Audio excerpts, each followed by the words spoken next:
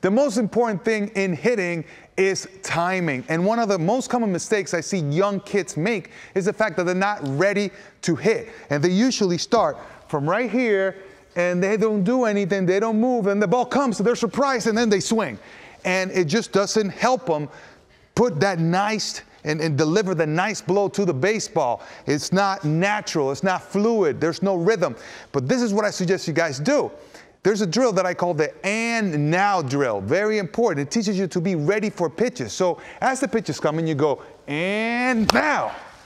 And you want to say it out loud to yourself. You go, and now. And that way you're anticipating the pitch, and when you're saying and, you're loading, right?